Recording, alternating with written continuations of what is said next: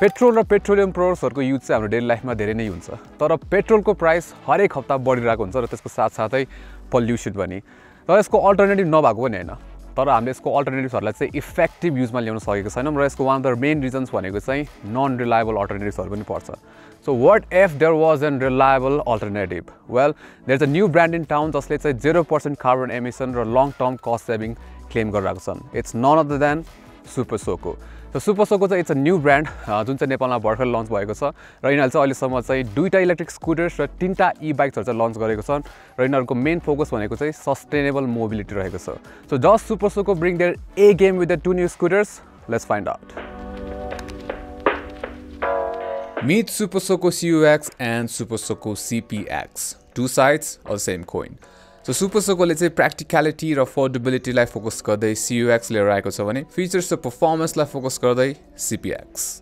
हामीले दुईटै स्कुटर्स चाहिँ एक हप्ता जस्तो टेस्ट गर्यौं trying to see if this could be the alternatives for petrol engine scooters र सोचेको भन्दा चाहिँ टोटली डिफरेन्ट एक्सपीरियन्स रह्यो. Super Soco CUx को प्राइस स्टार्ट हुन्छ 2,39,900 रुपीस बाट.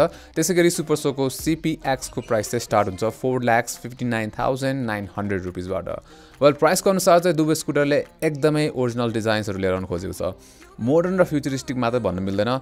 It would be an अन्डरस्टेटमेन्ट. Let's talk about CUx को डिजाइन. सो यसमा चाहिँ धेरै कुराहरु चाहिँ सिम्पलिस्टिक तरिकामा देखाउन खोजेको छ तर त्यसमध्ये पनि फ्यु आई क्याचिङ फिचर्सहरु चाहिँ इन्क्लुड गरेको छ. अब यसमा चाहिँ के छ भन्दाखेरि यसको युनिबडी डिजाइन त्यसैगरी सिम्पलिस्टिक लाइन्सहरु र पपिङ कलरले गर्दा चाहिँ कम्पिटिसनबाट चाहिँ क्लास अफ पर्ने देखिन्छ. मेटालिक फिनिश जस्तो देखिए पनि मेटालिक फिनिश चाहिँ छैन. रादर हाई क्वालिटी प्लास्टिकबाट बनेको छ to keep the weight down.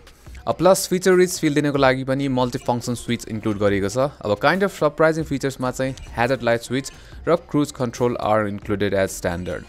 Well तर क्लिकी फिलमा चाहिँ अलि ल्याकिङ छ तर at this price point no complaints. अब अगाडि डाइनामिक एलईडी हेडलाइट र पछाडि inline high brightness LED tail lamp दिएको छ र इन्ट्रेस्टिङली यही युनिबडी भाइब्स दिनको लागि चाहिँ साइड इन्डिकेटर्स जुन छ त्यो चाहिँ बोथ हेडल्याम्प र रियर ल्याम्पको चाहिँ हाउजिङमा इन्टिग्रेट गरिएको छ. डिजिटल डिस्प्ले पनि फ्युचरिस्टिक देखिन्छ र all of this helps the scooter stand out. अब CPX को स्टाइलिङको केसमा चाहिँ there is a complete you turn. मिनिमलिजमलाई साइडमा राखेर यसमा चाहिँ कम्प्लिटली अग्रेसिभ स्टाइलिङ दिएको छ.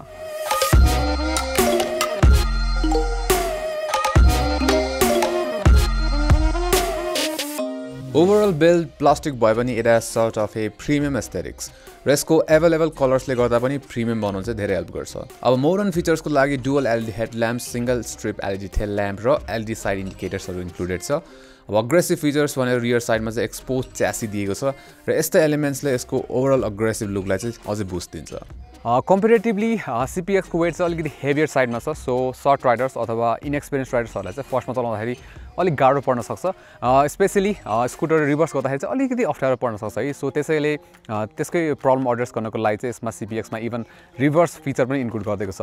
र अब CUसँग कम्पेयर गर्ने हो भने चाहिँ के छ भन्दाखेरि यसमा चाहिँ स्विचेसको क्वालिटीहरु अलि राम्रो भए पनि यो साइड इन्डिकेटरको फिनिशिङ चाहिँ त्यति चिजो बुझ्दो छैन.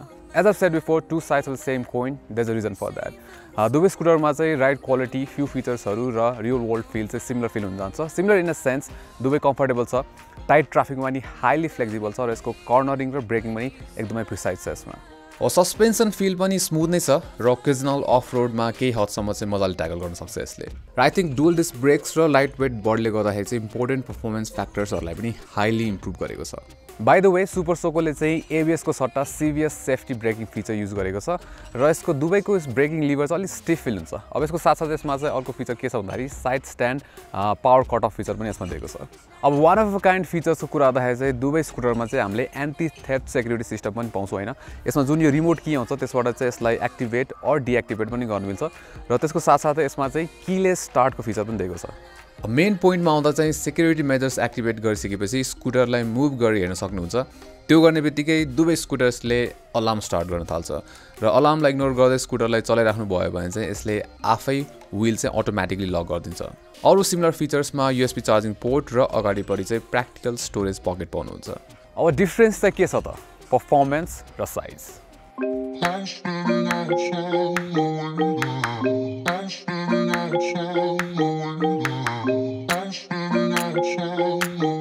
Super Soco CUx मा linear power delivery रहेको छ with punchy throttle feel. अब तीनटा मोड छ, जति मोड इन्क्रिज गर्यो त्यति नै पावर र ब्याट्री कन्जम्पसन चाहिँ इन्क्रिज हुन्छ जान्छ. अब रियल वर्ल्ड कन्डिसनमा युजुअली मोड 2 र मोड 3 मा चलाइन्छ र ओभरटेक गर्नुपर्ने कन्डिसनमा चाहिँ जहिले पनि मोड 3 नै युज हुन्छ. अब पर्सनल एक्सपिरियन्समा चाहिँ मोड 2 चाहिँ सिटी राइडिङको लागि कम्फर्ट जोन भित्र पर्छ है. तर तपाईले अब मोड 3 मा स्ट्रिक्टली मोड 3 मा चलाउने हो भने चाहिँ ब्याट्री चाहिँ छिटो ड्रेन हुन्छ र हाम्रो जुन टेस्टिङ थियो त्यसमा चाहिँ हामीले 30 किलोमिटर जस्तो चलाउँदाखेरि चाहिँ अलमोस्ट 60% जस्तो ब्याट्री ड्रेन भइसकेको थियो. So I think total range मोड 3 मा चाहिँ लेस देन 50 किलोमिटर नै हुन्छ है. त्यसैगरी तपाईले अब एकदमै ब्याट्री सेभिङ मोड हुन्छ नि मोड 1 मा चलाउने हो भने चाहिँ कम्पनीले क्लेम गरेको 85 किलोमिटरको रेन्ज चाहिँ पाउन सक्नुहुन्छ. अब यसको ब्याट्री चाहिँ रिजनेबल साइजकै छ हैन. It's portable as well. यसरी यतापट्टि राखेको छ र चार्जर चाहिँ यहाँ दिएको छ हैन. यो चाहिँ नर्मल चार्जर हो. It's not a fast charger हैन. र यो चाहिँ हामीले जुन हाम्रो नर्मल घरको प्लग हुन्छ त्यसमा तपाईले इजिली युज गर्न सक्नुहुन्छ र यसको चार्जिङ रेट भनेको चाहिँ इट्स अराउन्ड 1 घण्टामा चाहिँ 14% जस्तो चार्ज हुन्छ. अब चार्जर चाहिँ यसमा नर्मल चार्जिङ दिएको कारणले गर्दाखेरि चाहिँ अलि स्लो छ चार्जिङ. सो टोटलमा चाहिँ तपाईले फुल चार्ज गर्ने हो भने 5 to 6 आवर्स जस्तो लाग्छ. अब CPX को केस चाहिँ अलि डिफ्रेन्ट छ. सो यसमा चाहिँ मोड्सहरु बीच धेरै चेन्ज गरेर राख्नु पर्दैन. मोड 1 नै सिटीको लागि चाहिँ नियर पर्फेक्ट नै छ. के छ भन्दाखेरि यसमा चाहिँ मोड 1 मा चाहिँ पावर र टर्कको चाहिँ राम्रो मिक्सर भएको कारणले गर्दा तपाईहरुले मोड 2 अथवा मोड 3 मा चाहिँ धेरै जनि स्विच गरेर राख्नु चाहिँ पर्दैन. हाम्रो टेस्टिङमा चाहिँ CPX को total range 66 kilometre to 74 kilometre निस्कियो. सो त्यो रेन्ज चाहिँ हामीले मोस्टली मोड 1 मा चलाउँदै फ्यु स्पट्समा मोड 2 र मोड 3 बीच स्विच गर्दा थियो है. सो आई थिंक कम्पनीले क्लेम गरेको 100 किलोमिटर रेन्जको नजिक पुग्न चाहिँ सक्छ. तर त्यसको लागि चाहिँ मोस्टली मोड 1 मै चलाउनु पर्ने हुन्छ. अब यसमा अर्को एउटा कुरा चाहिँ के नोट गर्न सकिन्छ भन्दाखेरि इलेक्ट्रिक भएर होला दुवै स्कुटर्समा चाहिँ हाई स्पिडमा ट्राभल गर्दाखेरि पनि कुनै प्रकारको भाइब्रेसन्स अथवा साउन्डहरु चाहिँ नोटिस गरिँदैन. अब CPX मा चाहिँ के छ भन्दाखेरि यसमा चाहिँ ब्याट्री क्यापेसिटी साइज र वेट चाहिँ नियर डबल नै दिएको छ र यसमा चाहिँ ब्याट्री हाल्ने पनि दुईटा स्पट दिएको छ जसले चाहिँ तपाईको अब जुन रेन्ज छ त्यो पनि डबल गरिदिन्छ र यसमा चाहिँ थ्याङ्कफुली फास्ट चार्जर इन्क्लुड गरिदिएको छ है जसले चाहिँ तपाईलाई अराउन्ड 3 to 4 आवर्समा चाहिँ फुल चार्ज गर्न सक्छ है. र यसमा चाहिँ अर्को कुरा चाहिँ के छ भन्दाखेरि तपाईले ब्याट्री ननिकालेको पनि डाइरेक्टली पोर्टबाट चाहिँ चार्ज गर्न मिल्छ. अब यो दुईटै स्कुटर्सले चाहिँ हाम्रो इनिशियल एक्सपेक्टेसनलाई चाहिँ सरपास गर्न सफल भएको छ. तर फ्यु स्पट्सहरुमा चाहिँ अलि इम्प्रुभमेन्ट ल्याउन सकिन्छ. सुपर सोको CUx चाहिँ अलि सानो छ स्कुटरको साइज है र यसले गर्दाखेरि चाहिँ यसको कुसन हेभी सिटमा एकजना कम्फर्टेबली बस्न सक्छ तर दुईजना बस्यो भने चाहिँ अलि अनकम्फर्टेबल नै हुन्छ. अब त्यही सानो साइजको कारणले गर्दाखेरि फुटबोर्ड पनि अलि न्यारो दिएको छ यसमा. तर फर्चुनेटली सुपर सोको नेपालले फुटबोर्ड एक्सटेन्डर र स्टोरेज बक्स एज एक्सेसरिज चाहिँ एभाइलेबल गरिदिएको छ. अब सुपर सोको CPX को केसमा चाहिँ त्यस्तो स्पेसिङ प्रब्लम चाहिँ छैन. तीनजनासम्म मजाले बस्न सकिन्छ तर यसको स्विचेसको क्वालिटी चाहिँ अलि चित्तबुद्ध छैन, specially the side indicator button. Well CPX मा नि यसको सानो सिब्लिङ CUX मा जस्तो क्रुज कन्ट्रोल र हेजर्ड लाइट दिएको भए चाहिँ अझ फिचर रिच हुन्थ्यो. Other than that it's fine. यो सबै इम्प्रेसिभ सुनिन्छ तर वेल यसको आस्किङ प्राइस सुनिसकेपछि कसैलाई चाहिँ एक्सपेन्सिभ पनि लाग्न सक्छ र it is valid as well. किनभने 3 लाख अथवा 5 लाख हालेर इलेक्ट्रिक स्कुटर किन्नुभन्दा मान्छेले ट्रेडिसनल स्कुटर पनि किन्न सकिन्छ हैन. र वेल यसमा चाहिँ ट्रेडिसनल स्कुटर जस्तो हिडन कस्टहरु चाहिँ हुँदैन. वेल भनेर मात्र बुझ्दैन. Let's get into the mathematical details. एक्जाम्पलको लागि let's take a 110cc or 125cc को स्कुटर जसमा चाहिँ तपाईले 4 लिटरको फ्युल ट्याङ्कको क्यापेसिटी पाउनुहुन्छ र त्यसलाई दिने एभरेज माइलेज भनेको अराउन्ड 30 किलोमिटर पर लिटर. अब अहिलेको करेन्ट पेट्रोल रेट अनुसार तपाईले 480 रुपीजमा फुल ट्याङ्की पेट्रोल भर्न सक्नुहुन्छ जसले चाहिँ तपाईले अराउन्ड 120 किलोमिटरको रेन्ज पाउनुहुन्छ. अब CUX को केसमा चाहिँ एकचोटी फुल चार्जर गर्दाखेरि चाहिँ एभरेजमा 2 to 3 युनिट्स जति कन्ज्युम गर्छ र पर युनिटको लेस चाहिँ म्याक्सिमम ₹15 पर युनिट लागे पनि तपाईले यसको टोटल रेन्ज चाहिँ 60 किलोमिटर पाउनुहुन्छ फर 45 रुपीज. अब पेट्रोल स्कुटरको रेन्ज अचिभ गर्न चाहिँ तपाईले यसलाई दुईचोटी चार्ज गर्नु पर्यो. So ₹90 for 120 kilometre range.